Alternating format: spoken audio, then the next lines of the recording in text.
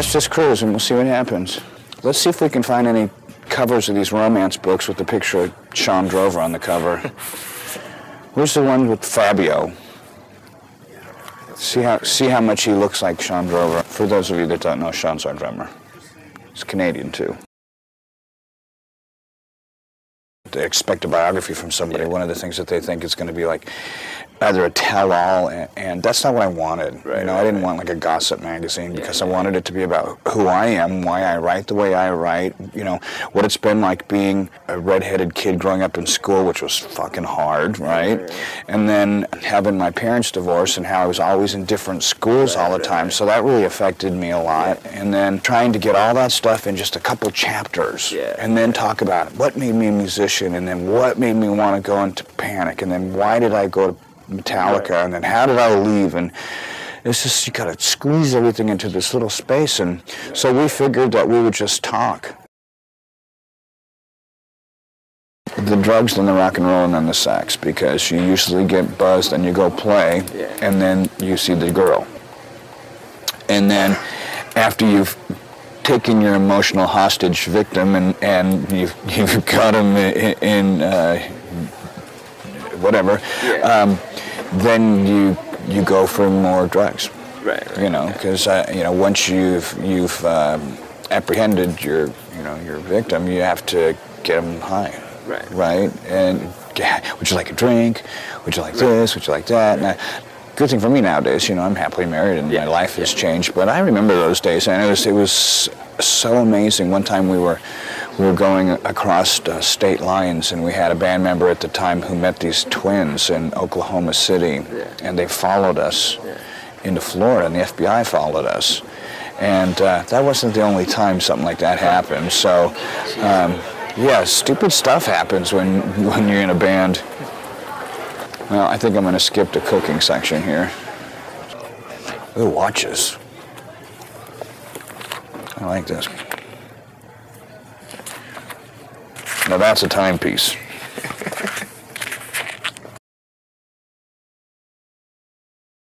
I was a black sheep in the family because they were all Jehovah's Witnesses, and I was a heavy metal guy. That was the worst thing that ever happened to me growing up. It just ruined. I mean, because, you know, you can't have friends, you can't celebrate birthdays, you stand up and it's time to do the Pledge of Allegiance, and you're standing there like this instead of like everybody else going, you know, and people look at you, they're like, what the hell's wrong with you? I needed to completely disconnect myself with God, because what I was taught was that, you know, the hottest corner of hell was being kept hot for me because of the things I did. So, but then when you go back to what happened once I became successful, my mom used to, you know, this is back before ATM cards were really as popular as they were.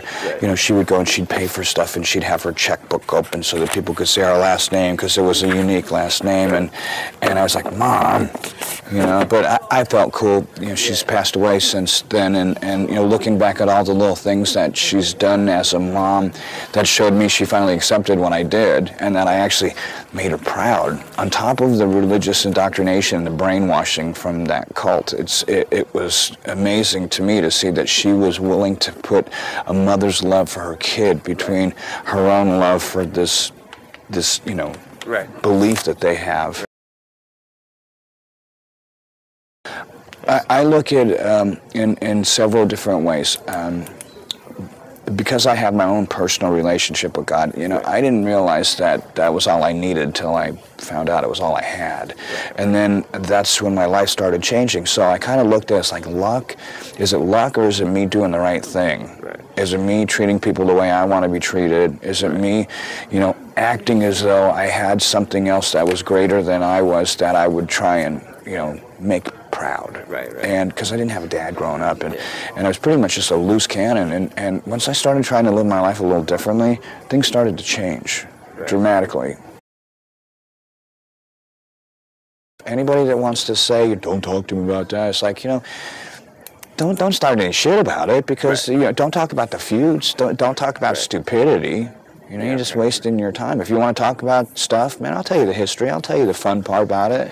I'll admit my part in it that was bad. I'm not going to say anything about what they did that was bad. It ain't my place.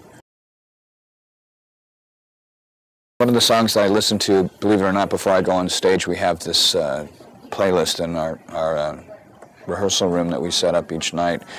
And Peter Gabriel, Big Time's one of them. Feels Just Like It Should by Jamiroquai is another song we listen to, because it's such goofy stuff, you know. You hear it and it's like, you know, it gets you out of your game. Because if you're just going in there and you're like,